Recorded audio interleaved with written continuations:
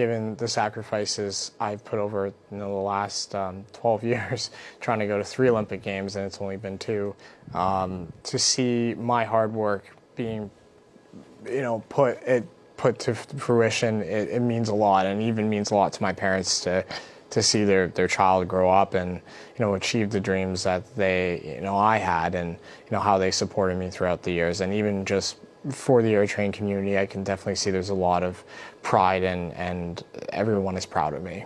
Yeah, almost a week ago before I left to Beijing, I got a message on Instagram from an Eritrean in Germany who wants to go to the next games in 2026 for cross country.